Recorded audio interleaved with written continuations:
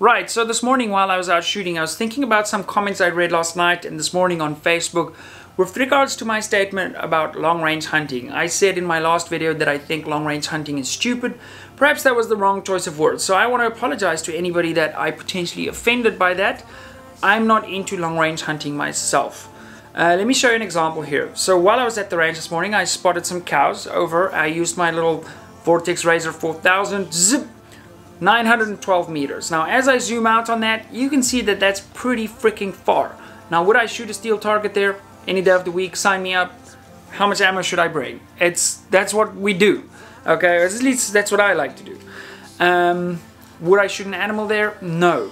The reason I'm uncomfortable with that is because I could have everything absolutely perfect and that animal can just do this and all of a sudden I'm hitting this much further back than where I wanted to hit, or there's a gust of wind. There's so many variables that's out of your control, and I know that because I'm not cleaning any long-range matches, and if we sort of hunt at that distances, that just doesn't sit right with me. That's my personal opinion. What I didn't like is to see people climbing into my character and not adding to the discussion that was being had, and I removed them from the Facebook group, because I think that speaks volumes about your own character when you're criticizing my accent, or I have a girly voice, or you're saying that I'm a girl. Yeah, I think that's immature and childish, and we have zero space for that here. So yeah, that's kind of what today's video is about. Little, just short and sweet. Apologies if you're offended.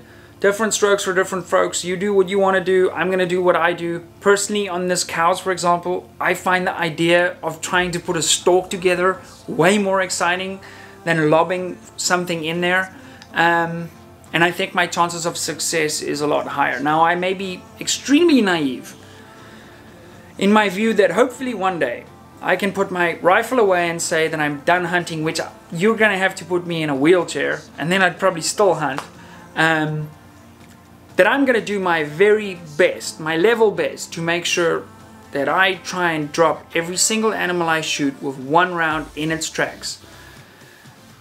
And that's probably not going to happen.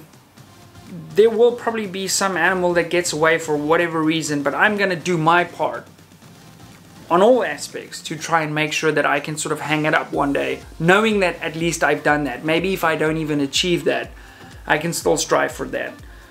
Anyway, so thank you guys for watching. I appreciate all the positive comments coming from everyone on that video. You guys seem to like that video. We're probably going to go hunting very soon again.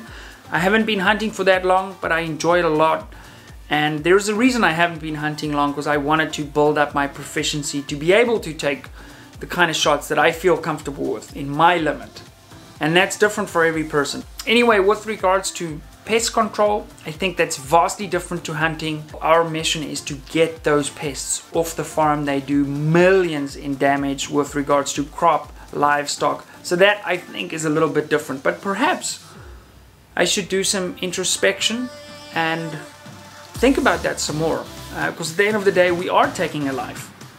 But I do feel with pest control, though, there is a little bit of a difference there. So don't take me too much out of context when I shoot baboons at 600 meters, but I try and hunt within 200. Yeah, then some other news. I'm building a really little quick 6.5 that I plan on shooting super flat out for the closer distances, to do sort of more of the style of hunting that you guys did see here. And if we do need to stretch its legs a little bit, I'm talking 350-ish thereabouts, it'll be absolutely plenty capable, and it'll be a fun little rifle to shoot out in competitions out to much further distances. Anyway, that's a wrap for me. This was difficult to do without sort of throwing more wood on the fire, but yeah, thank you guys for watching, and I will see you in the next video, where I will show you how we shoot off a fence and get your gun stable. Cool, bye.